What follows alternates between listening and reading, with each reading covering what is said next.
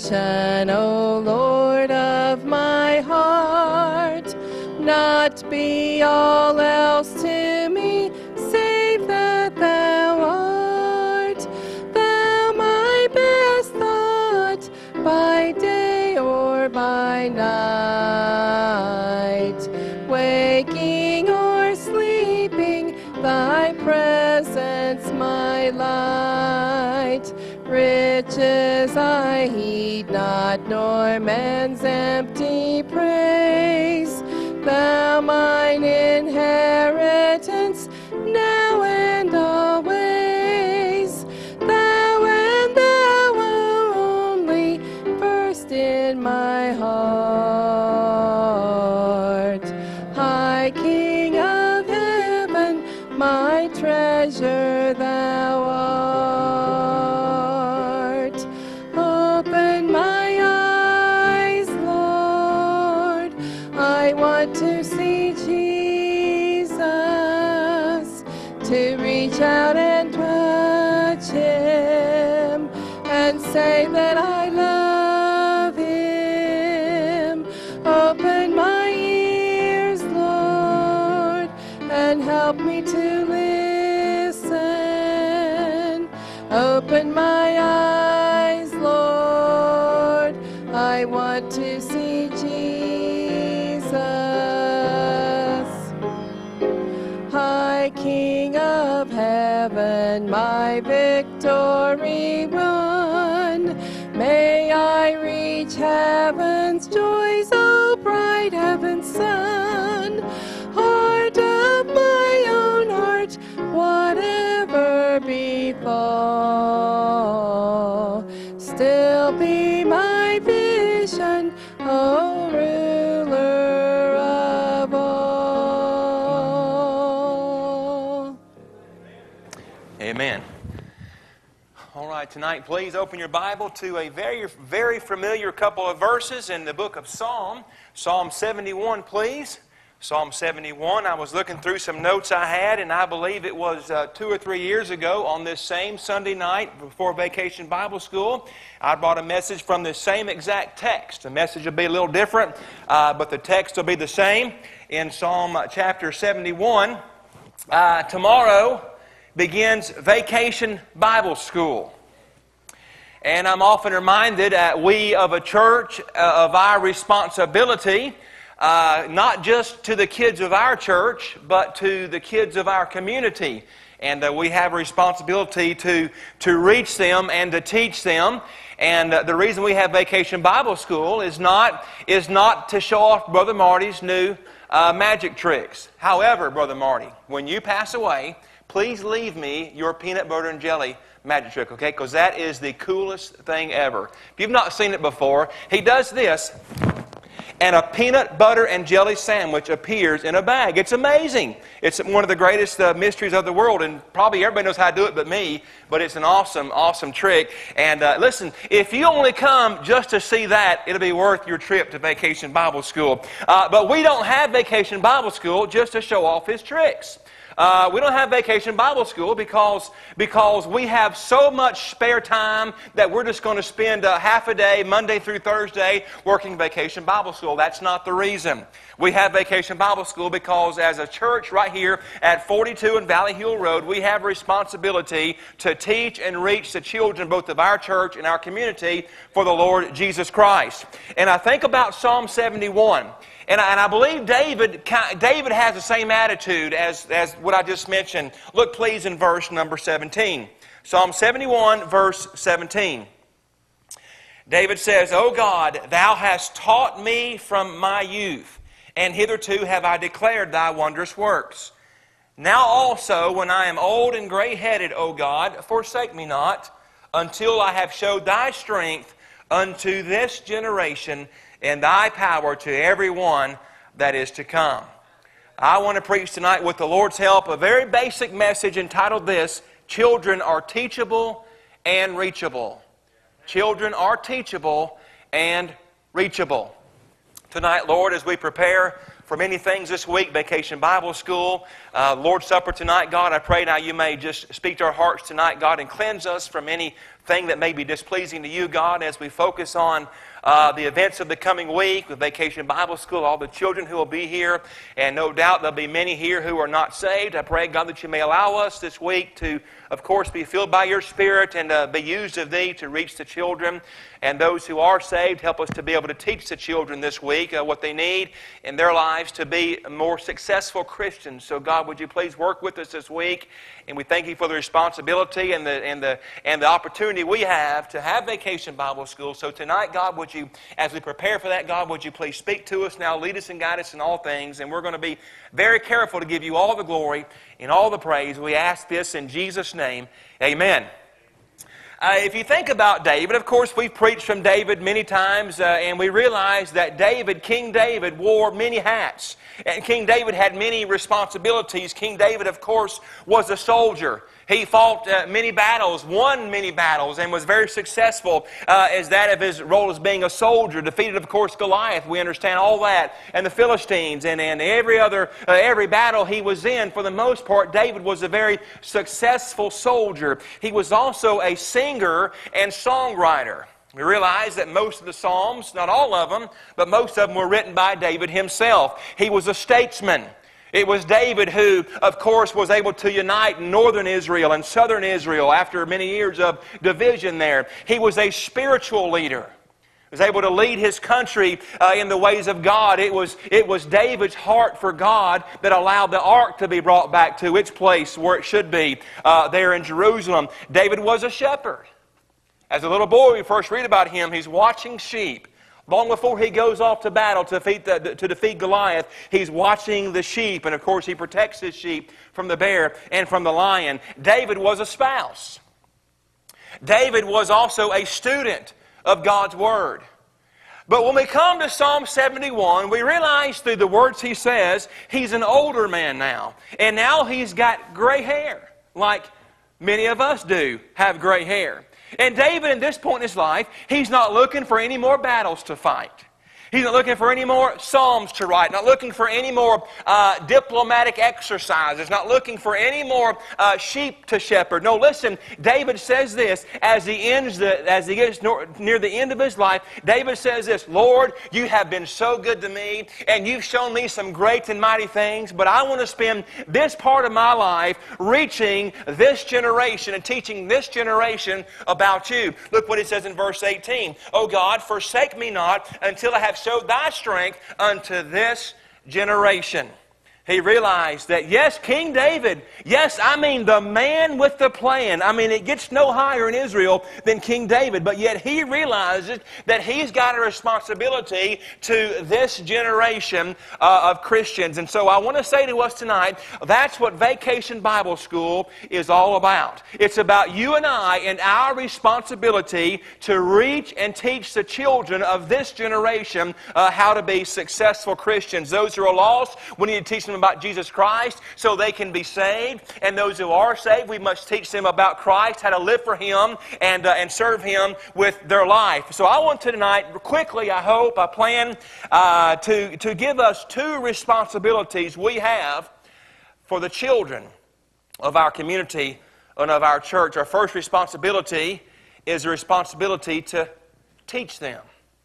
Look over, please, in your Bible in Deuteronomy chapter number 6, please. I want to read several verses from Deuteronomy chapter 6 to remind us our responsibility to teach the children.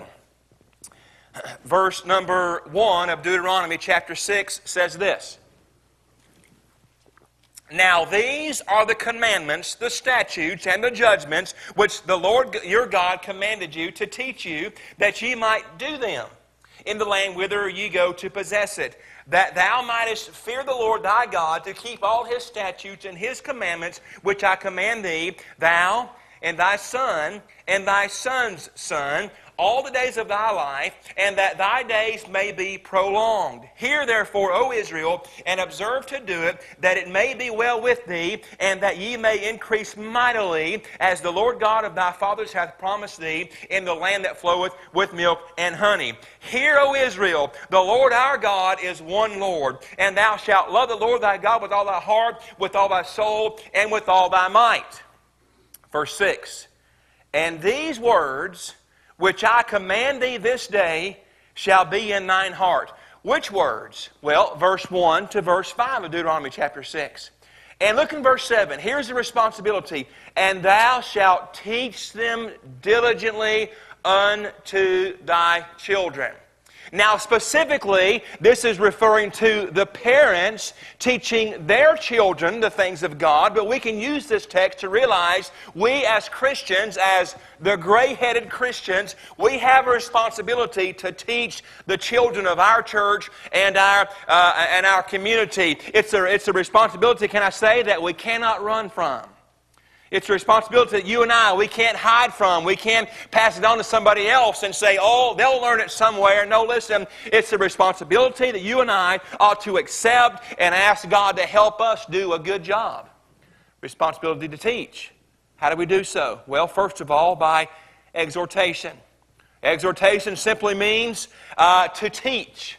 We're to teach them, we're to show them. And I think about the young boys of our church and of our community. We ought to instruct them how to live for God.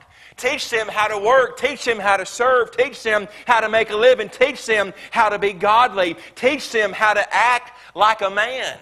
And teach them how to be a model citizen. Teach them how to be godly. Teach them how to be leaders. Teach them how to pray. And according to Titus chapter 2, the young ladies of our church need to be instructed how to be godly ladies.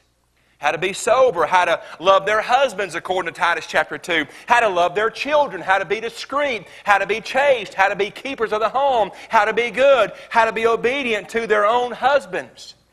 But specifically, back in Deuteronomy chapter 6, God gives us some specific ways we're to teach our children. First of all, we exhort them concerning God. Look in verse 4, teach them to know God. Here's what the Bible says. Hear, O Israel, the Lord our God, in verse 4, is one Lord. God is not many gods. God is one Lord. He's Jehovah God, and we're to teach the children that. Teach our children that He's holy, and that He's just, and that He's faithful, and teach the children that He is the only way to be saved. Joshua 14:6 says this, Jesus saith unto him, I am the way, the truth, and the life, and no man cometh unto the Father but by me. Think about some of the kids who will be here this week. Some of the kids who will be here, they've been taught in their life that Mary is the way to salvation. And some of them have been taught that works is the way to salvation. And some of them probably have been taught that you can't know God personally.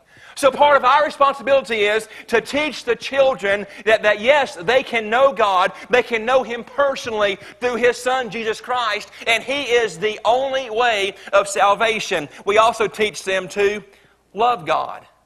In verse 5.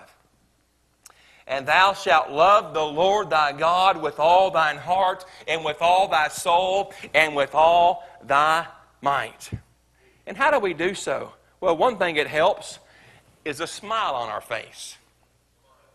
Can you see Johnny Homer this week, dressed up in his baseball uniform, walking around like this?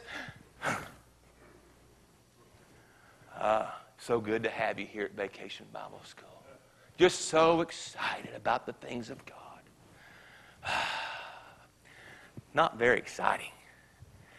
You can't really look at me and see that it's important that we love God, or Johnny Homer, and tell that he loves God. Or how can Johnny Homer teach children the importance of loving God if he's got a frown on his face, if he's depressed, if he's upset? Listen, the Bible says that we're to teach the children to love God with all their mind, and with all thy heart, and with all thy strength. Remember, the Pharisees came to Jesus and said unto Jesus, Master, which is the greatest commandment? And he floored them with his answer. And I can imagine they left there that day with their jaw on their chest, Because they didn't expect Jesus Christ to say this. Here's what Jesus told them. The greatest commandment is this. He said unto them, Thou shalt love the Lord thy God with all thy heart and with all thy soul and with all thy mind. This is the first and great commandment. And can I say to us this week, there's nothing more important we can teach the children than the importance of loving God. Because if we teach them how to love God, if they really love God, they'll live right. You know, you can't say, oh, I love God and never serve Him, or I love God and never do anything for Him. More important than teaching them how to sing or how to give or how to witness is teaching them how to love the Lord their God with all their mind and with all their heart and with all thy strength. Teach them also to fear God. In verse 13 of our text. We didn't quite get that far, but look in Deuteronomy 6:13. Thou shalt fear the Lord thy God and serve Him, and shalt swear by His name. Teach the children to fear God. I mentioned this morning, so I won't dwell much on this, but the importance of teaching children to fear God. Oh, we teach them to have respect for parents, and they should, and have respect for their authorities, but nothing is as important as teaching them to fear and reverence and stand in awe of a holy God. Ecclesiastes 12:13 says this, Let us hear the conclusion of the whole matter. Fear God and keep His commandments, for this is the whole duty of man. That tells me it's pretty important. You and I, in our lives, we fear God, but we teach the children the importance of fearing God. Let me say what I said this morning. I believe that 99.9% of the problems in our country could be solved if Americans feared God. Think about this. Listen, if we truly feared God as Americans, there's no way we would approve two men to get married. If we really feared God as a country, there's no way there'd be the violence on our street that there is today. If we truly feared God, there's no way we'd ever be unfaithful to our spouse. If we truly feared God, there's no way our children would be allowed to do what they're allowed to do. If we truly feared God, I'd never put a drink to my lips or dope in my veins. If I truly feared God, there's no way I would ever do anything to displease my Lord. So we got to teach the children the importance of fearing God. The importance of serving God. We mentioned this morning too. Remember Joshua? Told Israel, it's up to you, Israel. You've got to choose. Who are you going to serve? Are you going to serve the gods on the other side of the flood, or the gods in Egypt, or are you going to serve God? And Joshua says this, As for me and my house, we've made the decision, I've made the commitment as the father that we're going to serve God. But think about that for just a moment. How did Joshua have the knowledge and have the desire to want to serve God with his life? He didn't just wake up one day and say, I'll declare today's Monday, I think today I'll start serving God. Or he wasn't scrolling through his Instagram and find on there that somebody else is serving God. So he doesn't say, well, I'm going to start serving God today. Listen, that's not what happened. Somebody had to teach him how to do it. By the way, somebody had to teach you how to serve God. You weren't born the first time or the second time with the ability and the desire and the know-how to serve God. Somebody had to teach you. And I say to us this week, our job, one of our responsibilities is to teach the children how to serve God. Number 5, teach them to obey God. Verse 17. Ye shall diligently keep the commandments of the Lord your God, and His testimonies, and His statutes, which He hath commanded thee. Verse 18. And thou shalt do that which is right and good in the sight of the Lord, that it may be well with thee, and that thou mayest go in and possess the good land which the Lord sware unto thy fathers. Here's what God is saying. Obey God. Do what He tells us to do. Do what God's saying, do what I tell you to do. Teach the children. We're to do that. We're to teach them to obey God. Teach them the importance of being right with Him. And like verse 18 says, do that which is right and good in the sight of God. So we teach them concerning God. We teach them, we exhort them concerning the Word of God. I love the phrase, Vacation Bible School. It's not Vacation Encyclopedia School. It's not Vacation Google School.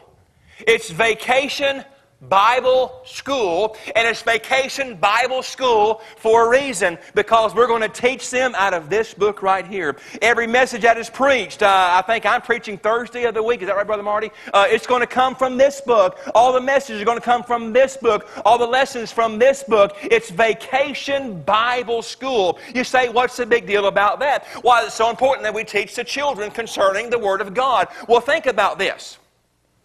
All the magic tricks, all the snacks, all the games, even Johnny Homer, they all come secondary to the Bible. Because it's in the Bible that we know God. It's in the Bible we know how to love God. The Bible tells us how to fear God. The Bible tells us how to serve God. And how do we know to obey God? Because it's in the Bible. Vacation Bible School. We exhort them concerning the Word of God by exhortation, and also, and here's the hard part.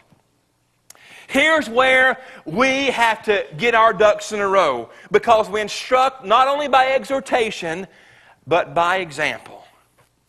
And so far the message has been pretty easy to preach.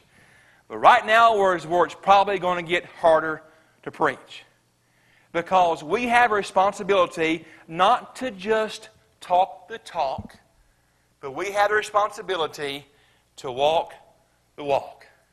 Because, it's one thing to tell the children, listen up, serve God and fear God and love your Bible and smile and have a good time. But it's a total different thing for us to do that. We're to instruct them by our example. My dad used to always say this, do as I say, not as I do. And as a kid, I didn't understand what that meant. All I knew is if I didn't do what Dad said, I paid for it in the end.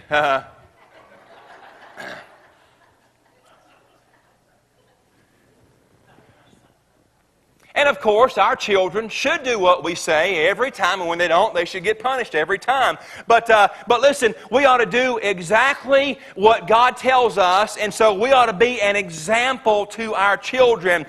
Listen, because it's one thing to tell them about God. It's another thing for us to show them about God. It's one thing to tell them to love God. It's another thing for you and I to love God and let them see us. It's one thing to tell them to fear God. It's another thing for us to fear God and show them how. It's one thing to tell them to serve God. It's another thing when they see us serving God. It's one thing to tell them to obey God, but it's a completely another thing for them to see us obeying God. Because we instruct the children by exhorting them and by being an example to them. So we have a responsibility to teach. Number two, we have a responsibility to reach them. Look over in Proverbs chapter 13. This is kind of a peculiar verse for a message like this, but look please in Proverbs 13. Proverbs 13, verse 22.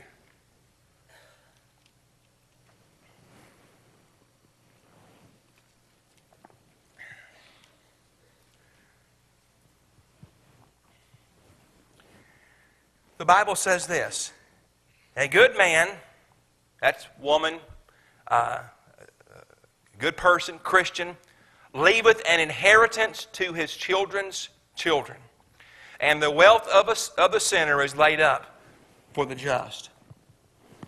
I thought about this. Only heaven and eternity is really going to tell what good we've done for our children. But you and I have a responsibility to reach them while there is still time.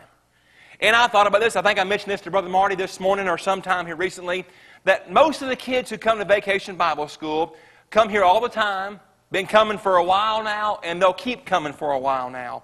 But there's going to be some here who we only have for 4 days. And so you and I got to realize the responsibility we have to reach them. And so we must take the time and opportunity to do all that we can to reach them. Back to Proverbs 13:22. It talks about how a good man or a good woman will leave an inheritance to their children. And I think about the word inheritance. We often think about an inheritance. We think about somebody in our family dying and leaving us just all kind of money. And we're going to be able to lay on our beds and throw the dollar bills up in the air. And we're going to be able to use dollar bills to light our fireplace, like we're going to be just rich and wealthy and loaded with all the money that our grandparents are going to leave us. And I don't think that's what Solomon has in mind.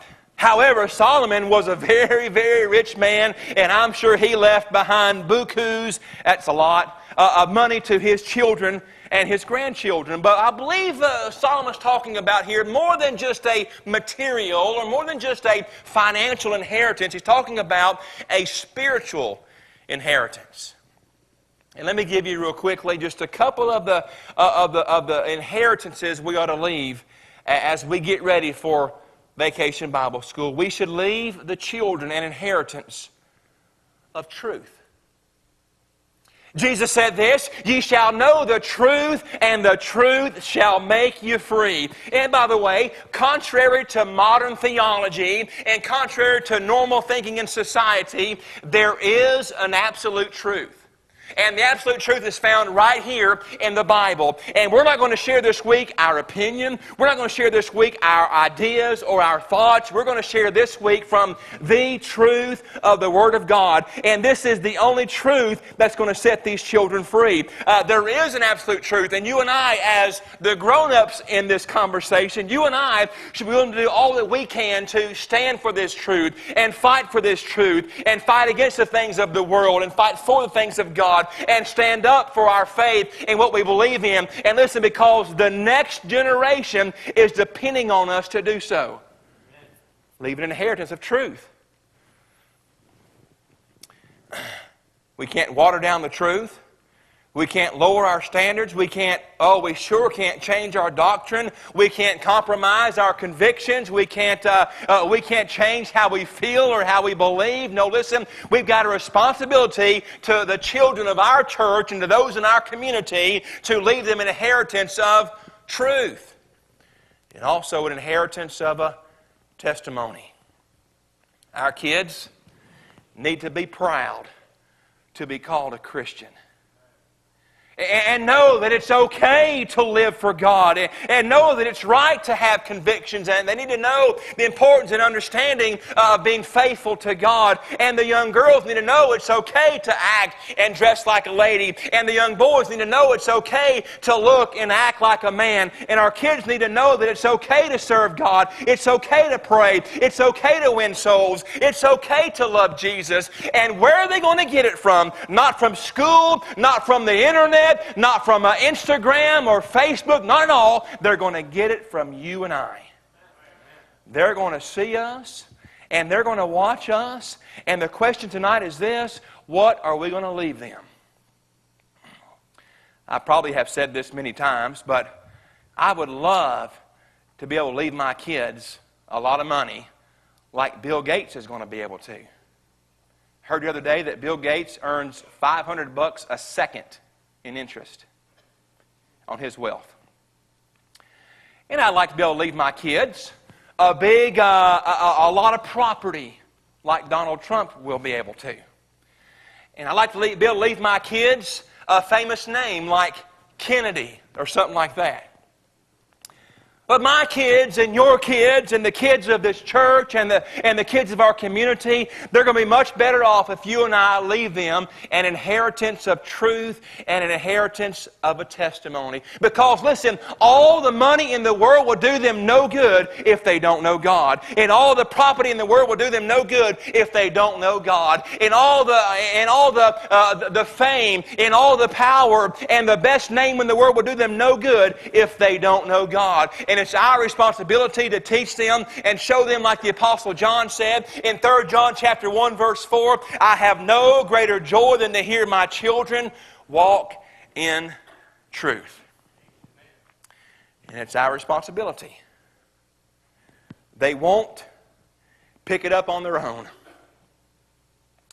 They won't get it anywhere else. They'll get it from us. And you know, we all have dreams for our children. We all have things that we want them to do. And I thought, you know, it'd be great for the young folks of our church to be successful, productive citizens. And I think we ought to pray for that. And I think it'd be great for the young people of our church to be rich and famous and powerful and rich again and tithe to our local church. And it'd be great to see the young people of our church make an impact on our country politically. That'd be wonderful. But listen, it'd be far greater to see the youth in our church walk with God and serve God and fear God and follow God and raise their children to do the same. You say, how's that going to happen? Well, our responsibility to teach them and to show them. An inheritance of truth, an inheritance of a testimony. So now we could say, well, you know, preacher, you're right. But kids nowadays, they're just different. And yes, they are. They're way different than even when I was a kid 30 years ago. Wow, I was 12 years old 30 years ago. Goodness gracious, I made it through the 80s and through the 90s and through the 2000s, all as a grown-up. A long time ago I was a kid. Kids are way different now than they were when I was a kid. And they're way different than when you were a kid. But you know what hadn't changed? The Bible. God hadn't changed. God's Word hadn't changed. So what do? Well, you know, we could say, kids are different. We could say, well, you know, nobody showed me, bless God. I learned how to serve God all by myself. I learned how to fear God all by myself. Nobody had to show me anything in the Bible. I learned it all by myself. Well, bless your heart. You are a rarity. Or we could say this, you know, this week, I'm going to do all that I can to live for God. So as a child sees me, they'll say, sir, ma'am, you're different. What makes you different? Then you can say, well, little boy, little girl, I love God. And I want to serve God. And I fear God. And I'm saved. I love Jesus. Can I tell you about Jesus? We can all do our part to help reach and teach the children. It's our responsibility. To some of the kids, it all begins, their future begins this week. I think about some of the kids who will be here. There'll be some here who maybe have never been in church in their life. Have never one time heard the word Jesus, or the word salvation, or the word heaven. And there may be some who have never at all one time heard the gospel of Jesus Christ. Can you imagine in America where there's all kind of avenues to get the gospel out there? There may be some this week who have never heard about sin, have never heard that their sin will send them to hell and they must be saved. So this week, somebody's future could be changed for all of eternity this week as they hear the gospel.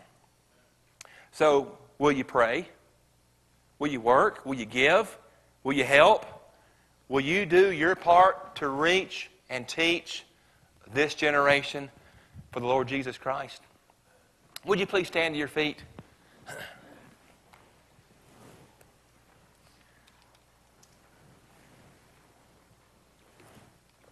I wonder tonight, you know, a message like this, I really don't know how to do invitation.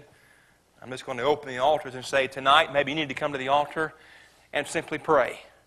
And pray something like this: Lord, would you help me to be right with God so I can help somebody else be right with God?